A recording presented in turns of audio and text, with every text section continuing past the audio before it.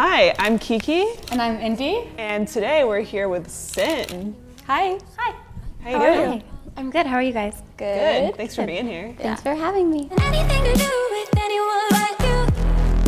Only with you. Anything to do with anyone but you. So let's dive into your music a little bit. All right. We are both huge fans of Only With You. That song is my great. God. Thank you. Thanks so much. Yes. What's your songwriting process typically look like? Does it ever start with an acoustic instrument or lyrics? How does that usually go? Yeah. Well, I wrote the lyrics for that song, the verse lyrics, before I got with Felix. Felix is the producer.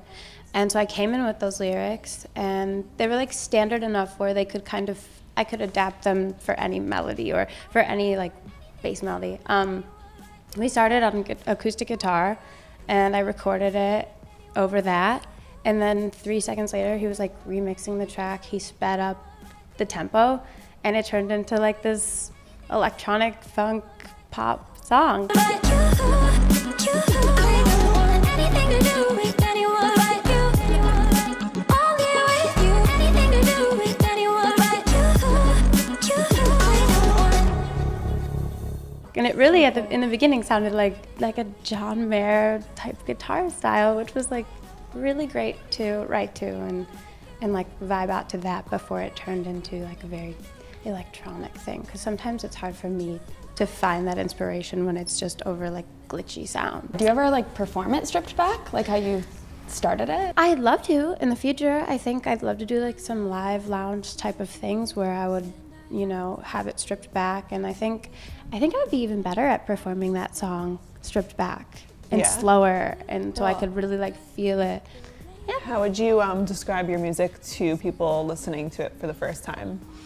Well, lately I've been using the word funk a lot. I think there's like subtle funk elements in Only With You, but even in like the stuff I'm writing now that is just brand new, it's like very like funky, but still pop and like girly and sweet. But I've been trying to add some like tension in my music. Yeah. Very dancey. Yeah, that's what my mom says. She's like, I hope you're dancing to your songs because I feel like dancing when I listen to them. I'm like, okay, Mom, we'll see. Same. So what do you expect your fans to gain from your music? I guess I just hope that when they listen to my music that they feel like I'm a friend. You know, when I was like growing up and like being bullied and everything else, listening to like Avril Lavigne and like, you know, all of that stuff that was popular in the early 2000s, Katy even, Taylor Swift, like I would listen to those songs and feel like I had like a girlfriend in my room with me, like, and we were like, you know, both complaining about that guy that didn't like us or being the outsider. Like I hope that they can find a friend in what I write about.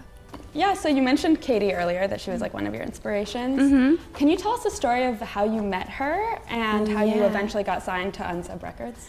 I went to the California Dreams Tour in 2011. I saw her DJ's, like her opening DJ's Twitter handle on the marquee. So I would like send this guy, his name is DJ Skeet Skeet, my demos. Love it. Yeah, I would send him my demos and I did that for a couple years, and then finally he was like, well, why don't you come to LA? Like, we can set up some sessions, because he works in music publishing.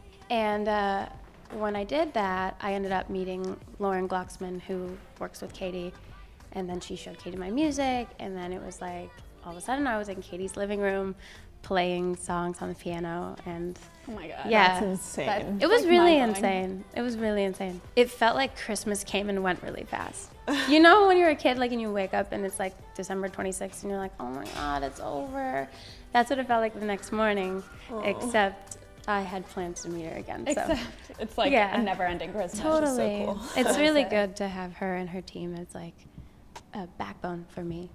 You know, when we talk, it's about art and it's about like finding ourselves in music, and every now and then we like talk about boys and whatever, but like, Oh my God, yes. but Yes. it's mostly just about art. Like that's Cool. why we're, you know, friends, because of that. I was told no so many times. Like I never got a lead in my high school musicals.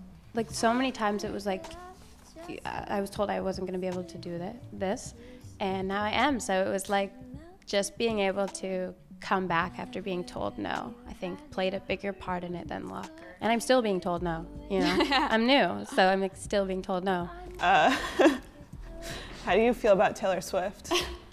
I love her music. Cool. Yeah. Just wondering. know, trying to sneak it in there? Yeah, No, not so I'm on my sneakily. A game right now, ladies. This is a weird We're about to question. get really weird. Just get ready. So after stalking your social media a lot, we noticed that you have like a weird obsession with churches. Not the band, I didn't even notice. which the band is good too. Band is good, yeah. But like, you know, Churches. churches. Yeah. Do you And my believe in name is God? Sims, like- do I believe in God? I believe in a higher power, yeah. I'm not sure if I believe in like the whole narration around it. You know? Totally. Like I'm trying to meet God on my own, whatever that means, and like decide who God is for me, you know? I'm open to Cool. that. I like that. Yeah. Would you ever be like a priest? Definitely not. Cool. No. Priest named Sin? Good. Yes. Priest named Sin. You're like the ultimate girl crush, in my opinion. Like you have like great fashion and you sing like awesome pop songs, and I just could imagine a lot of girls look up to you. Who are your girl crushes at the moment?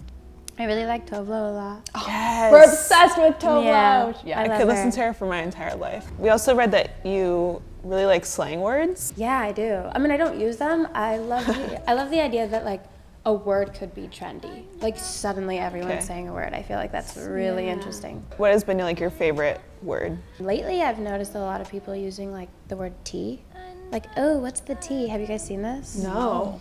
So like out of the loop. it's like when someone's like spilling the gossip. It's like literally spilling the tea.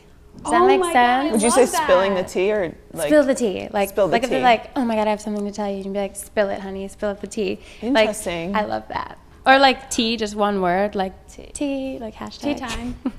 like Gossip like the Sesh letter tea T time? or No, like like tea that you green drink. tea? Mm-hmm. Word. All right. Thank you so much for stopping by. Thanks, Thank you Sin. for having me. Bye. Bye. Nostrovia. Cheers. Actually drink it. Yeah, don't drink. Hi, this is Sin. You're watching Baeblemusic. Can I do it again? Hi, this is Sin. You're watching Baeblemusic. Is my own.